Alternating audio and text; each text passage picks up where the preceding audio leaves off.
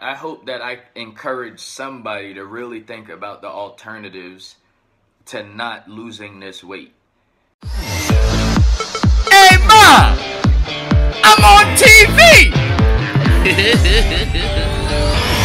Your family, right? Your work life, your spiritual life, right? All of these things are actually, you'll see just by you making this commitment. Listen, if you're big and you enjoy being big, you know, salute to you. This message is not for you, right? But we're talking about the people who think about it, you know, when they wake up first in the morning, they look at themselves in the mirror. I'm talking, you know, this message is for the people that, you know, think about it before they go to bed at night. Like, even during the course of your day, you're like,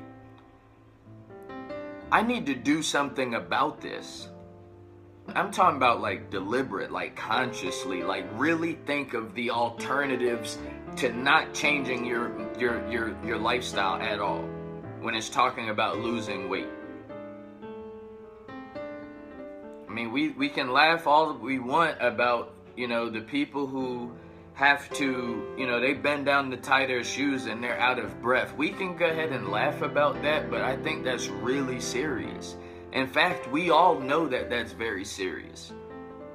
So, if you want to do anything this week, think about the alternative, right? And obesity and being overweight. Overweight, again, for those of you who are still watching this video, if you're okay with being overweight, listen, this is going to sound like Spanish to you.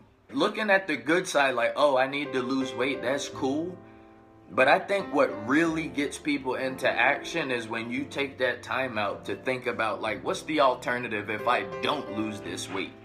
Continue this conversation, right? Pass this conversation throughout your network on social media. And maybe we can stir something up here in this group, right? Just maybe.